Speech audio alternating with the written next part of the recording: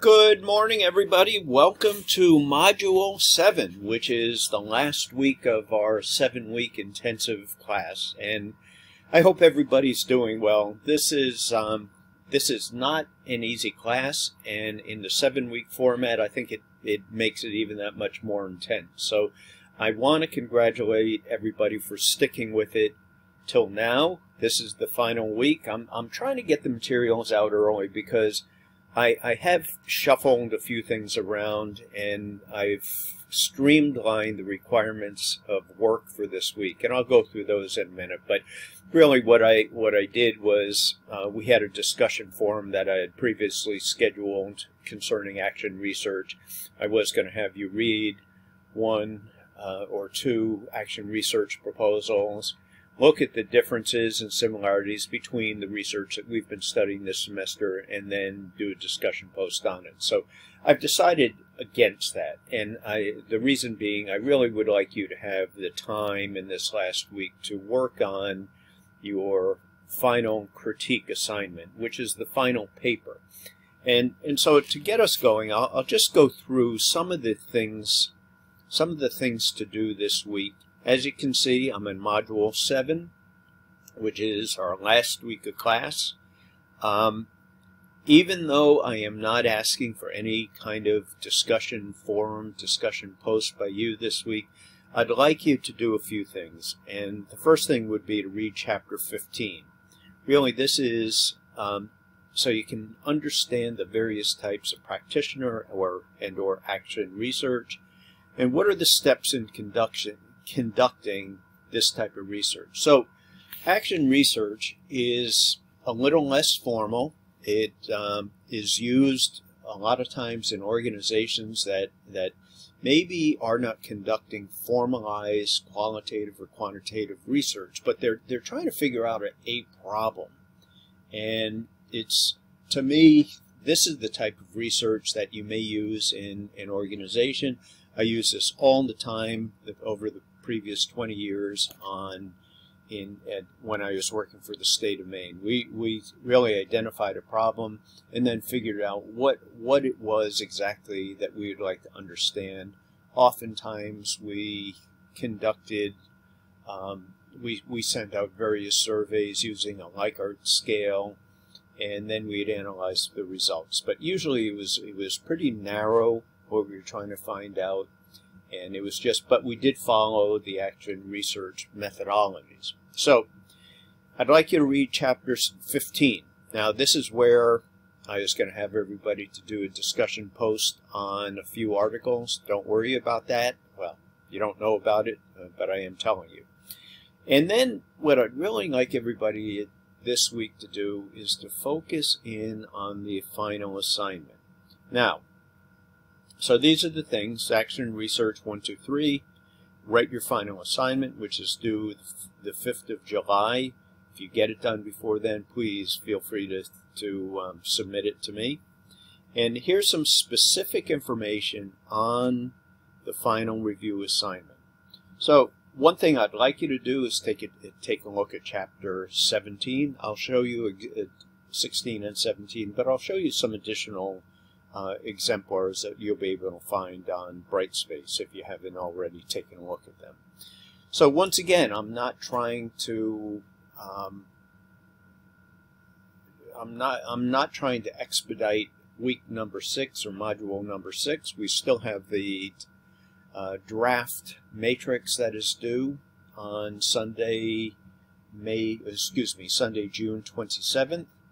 So you still have time to do that. And I also posted an additional resource, posted an announcement today where you can actually see a voice thread and how do you construct the data matrix. Now, I've had one student submit the matrix, so that's why I sent out the information today. Okay, so what's included? Now, please take a look at the specifics for the final assignment.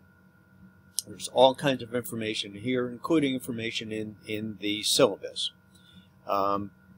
what I'm looking for, and you can look at the detailed information about what is required, but what I'm really looking for is a synthesis paper.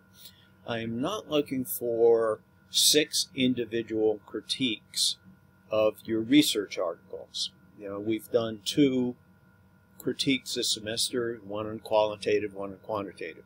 This is really where you get to tell about each one of the articles, but also spin together the story. Okay, you had a topic, and it could be why the sky is blue.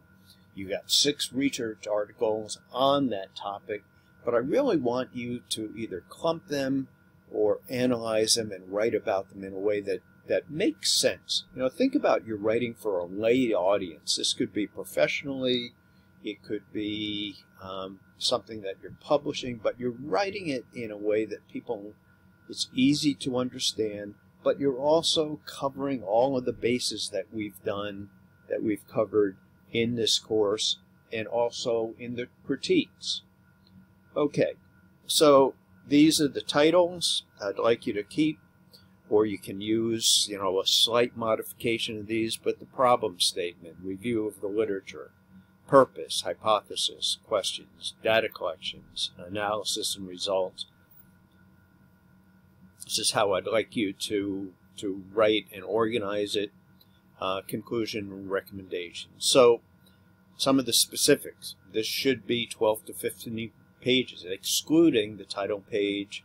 I'd like you to attach the matrix and the references.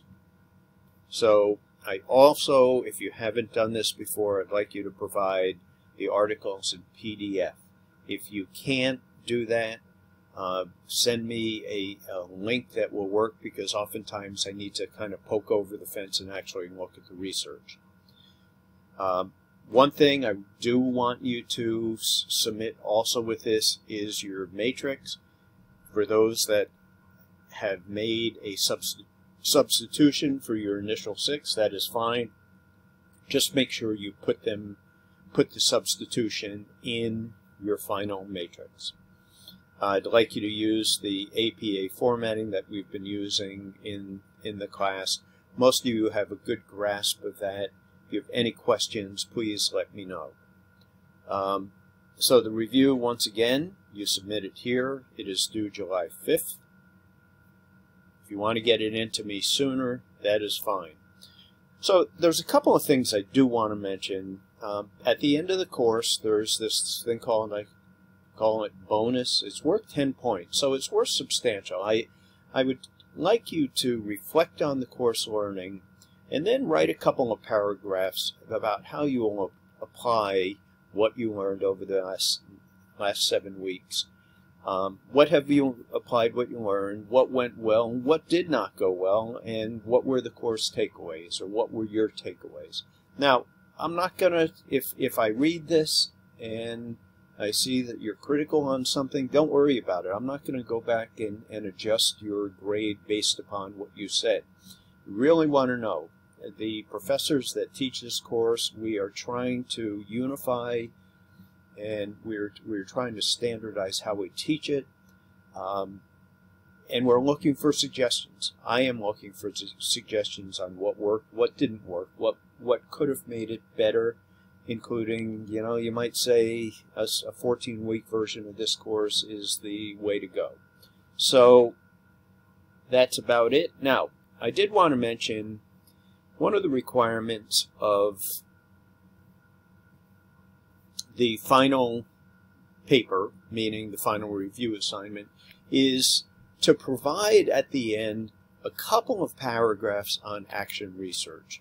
Meaning, okay, you did this work, you wrote about it, you analyzed it, now what? Is there something that you could see that is missing, and or how would you conduct beyond this class a action research? I'm not looking for a proposal. I'm just looking for really 1 or 2 paragraphs saying, okay, this is what I learned, and this is what all of these 6 research articles kind of left me hanging, and I wish I knew or knew more about this subject.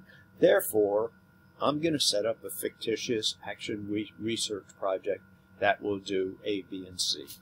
That's about it. This is not an IRB proposal that you're making to the University of Southern Maine.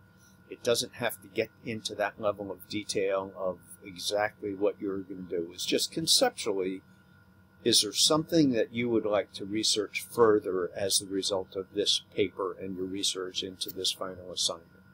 So that is about it.